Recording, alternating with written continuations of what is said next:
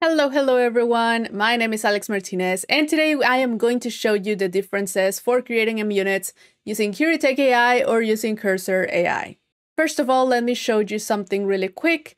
So this is my project. This is a main flow where we receive a queue, we process some variables, we do the until successful, and we have a flow ref inside the until successful.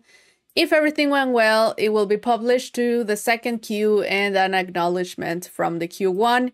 If there was an error, it will come here to the onErrorPropagate and it will generate or call a knack to the Q1 so it can try again. Now, if we go here inside of my Process API HR flow, which is this one, here we can see very clearly that we have three different scenarios that can happen. The first of all is the happy path. So if it arrives here in the request and everything went well, it will create a successful response. If there was a connectivity error with the HR API call, it will come here to the onErrorPropagate and it will just tell you that it's a connection error. And because we saw that it was surrounded by an until successful, it will just keep trying until the retries are exhausted. And the third scenario is if we come here to the onErrorContinue, because let's say, for example, that it was a bad request or something like that, so it was not a connectivity error. It actually connected to the HR API call, but it received an error back. So it will come here and generate an error response. So there are different things that we have to test. So first is the main flow where it will come here, check that everything here is processed. And then if there is an connectivity error, the until successful will keep happening. If it is not able to connect, it will come here to the onErrorPropagate and do the knack. If this is successful, it either received a successful response or a bad request. It will come here and publish everything to the queue or acknowledge that the Q1 was processed. So there are different ways that we can go to this. In Curie, because we have to select one flow, we can maybe do two different tasks, one for each flow, and see what happens. So let's start with the MUnit test generator. Let's go ahead and upload our project. I'm going to enable coverage and I am going to select at most 3 MUnit scenarios. I have Java 17, Maven 3.9, and I am going to select the main flow first. So I'm going to submit that test. And while that is happening, I can come back here home, click on MUnit test generator, select again. There's my project, enable coverage. I'm going to select again at most 3 MUnit scenarios. Everything is the same, but now I am going to select the HR API call subflow. So I'm going to submit that. Now, if everything goes well, these two tasks will generate the 100% coverage for my whole project. It's really cool because I didn't actually say anything to it, I didn't have to explain anything. Let's just see what it generates. For the first task, we can already see that there's an MUnit scenario generated. So if we take a look at the details, we have test scenario 1, happy path, where a message is received from Anypoint MQ, blah, blah, blah. And the message is acknowledged. In test scenario 2, the HR API call fails with a connectivity error. And it's going to trigger the until successful and all of that. And it will end up in a knack from the original queue, which is, yeah, what we were expecting. And if we take a look at the second task, we can already see that the MUnit scenarios were generated. So let's take a look. 1, 2. Okay, the test scenario 1 tests the happy path where the HR API request is successful and everything is great. And then the second one throws a connectivity error and returns an error response, but it is missing the third scenario where the HTTP request is actually another error that is not a connectivity error. But don't worry, we can fix that by adding more notes to it. So after 2 minutes, it already generated my MUnit scenario. It might take longer, depending on a lot of factors, but 2 minutes is really cool. And here I can see that it generated, again, this is my main flow. It generated 2 tests, both of them passed, and my coverage is 90%, which makes a lot of sense because it is not checking the third scenario where there's not a connectivity error and something else happens, but that's okay because we will fix that.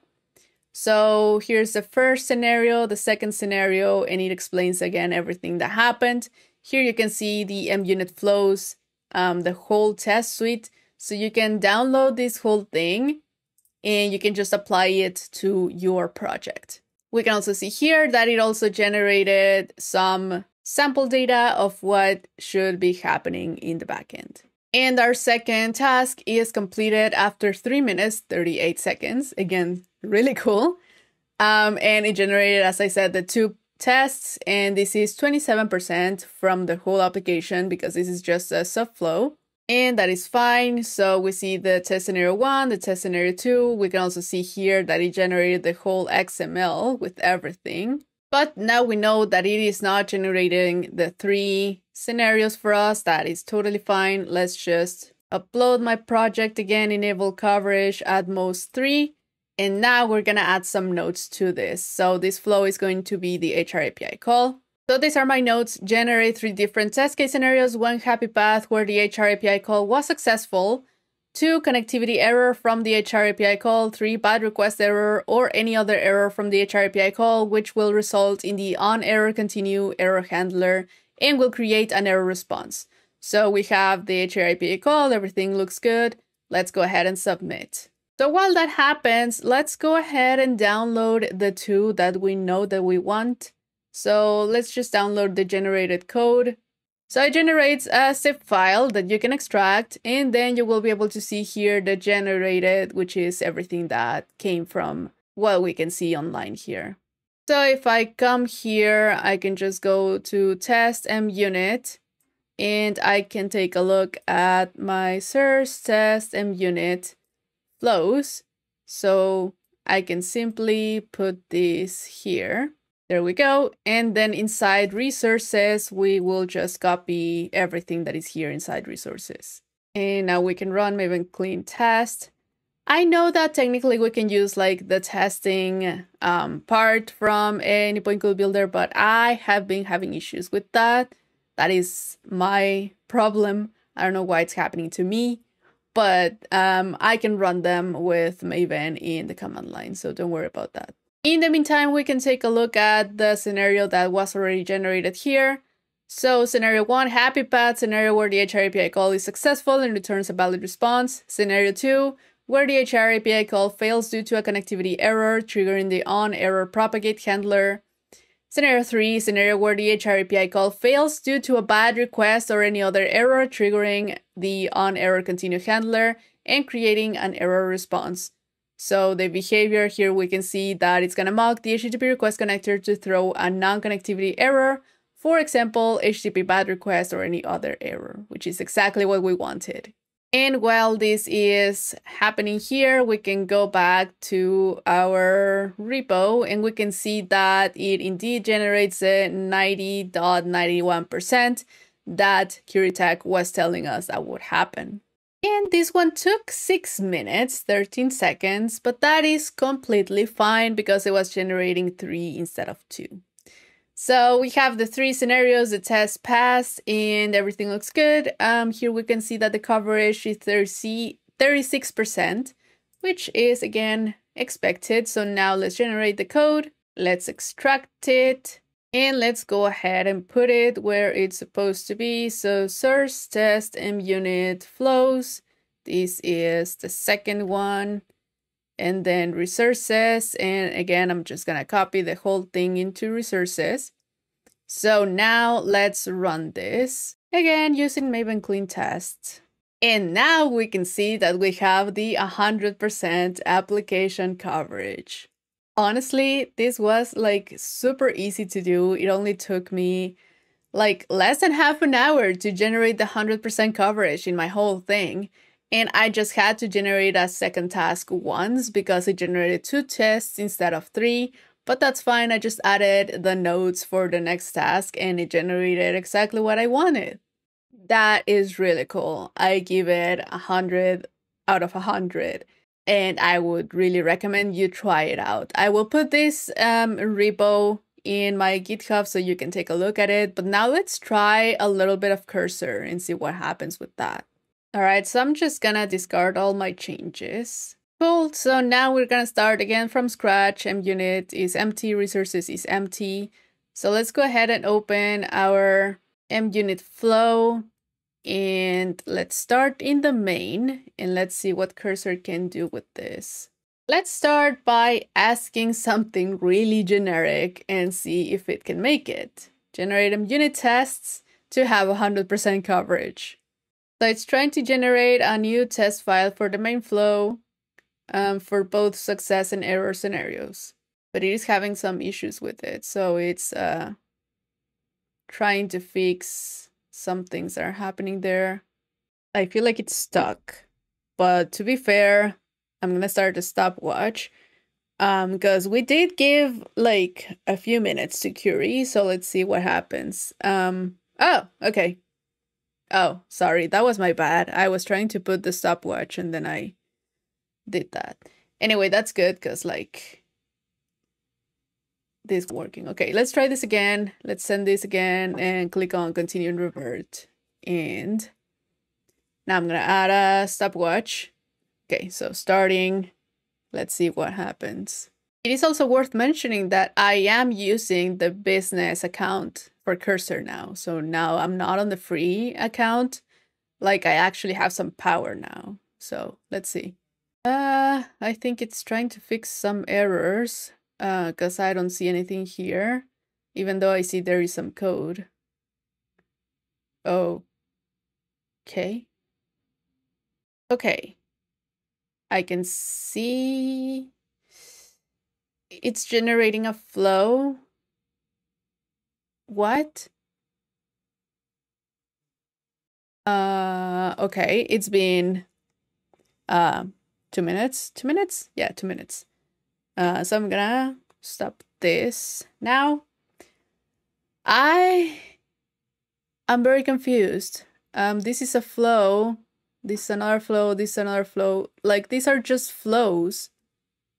What?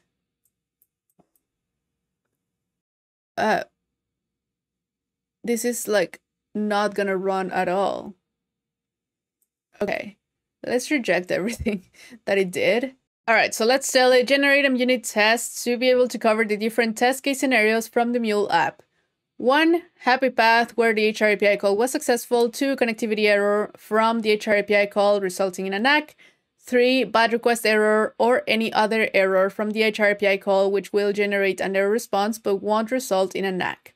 It will actually result in ACK like the happy path. Make sure to mock all the external calls like the HR API call or the Anypoint MQ calls because you cannot assume that Cursor is gonna know because Cursor is not like specific to MuleSoft as opposed to Curie because like for Curie I didn't have to tell it to mock stuff because it just knows about it. All right, and I'm gonna start a new stopwatch now. I need more coffee.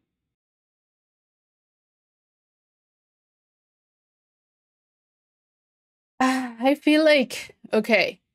So like, okay, first of all, here's the thing. It's been 7 minutes. I even went for coffee and everything. I'm gonna stop it.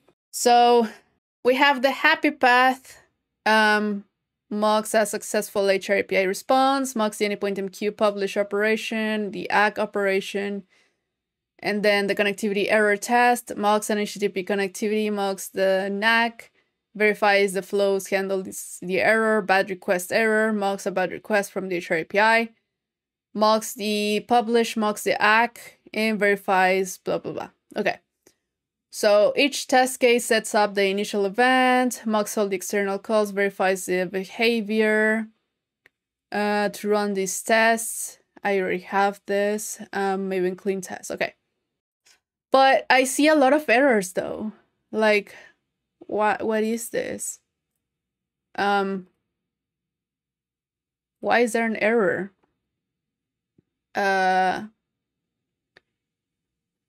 There's like a bunch of errors, and what's this? Like, there's just a no, sir, true. Like, what are you even testing here, bruh? Is this like assert not null or something? And this is unknown, and like you don't have to do. What are you doing? No, this is like a huge waste of my time. I have to tell it. Like, no, not using best practices. No, let's just stop. Okay, so pretty much what we're seeing here is CurieTech is generating the MUnits beautifully. It does take like a few tries, but like what, like 6 minutes, 3 minutes, 2 minutes, like I think it pretty much makes sense if you don't have to give a lot of direction to it. Like I only had to give direction to this one and I only used like 3 sentences or something. So like, like this makes a lot of sense. I would definitely use Curie for my MUnits anytime. But Cursor, like, I feel like Curie is like a senior developer that already knows what to do. And maybe you just have to give it some mild direction on like, okay, you missed this though. And they're gonna be like, oh yeah, you're right. And then like, bang, here it is. But like Cursor is like an intern kind of a thing where you have to tell it exactly what to do, or like, I mean, like, what are you even doing here? Like, this is not even running. This doesn't even work. I'm not even gonna try to run it because this clearly has a ton of issues. Like, it needs a lot of direction. Maybe in the future, Cursor is gonna be ready for MUnits. But right now, like, MUnits are so specific, and I doubt that a lot of people use them, even MuleSoft developers. So there's not a lot of information for Cursor to see out there in the internet. So it makes sense that it's struggling with it. So nope, Cursor definitely cannot handle MUnits. This was just awful. I would advise you to just go to Curie. All right, well, you saw it. You can try it. I will put my repo with the tasks from Curie out there if you want to check them out and verify that they are actually good. But like, just go ahead and try it. It's free. Just go to CurieTech AI and try it out by yourself. Let me know if you make it work and what you did. And I'm just really happy with Curie. Like, we saw data weave already, now we're seeing MUnit. This is just awesome. So we'll see how it works for further tasks. All right, that is all for this video. I will see you in the next video where we keep trying AI tools to make your life better. Bye.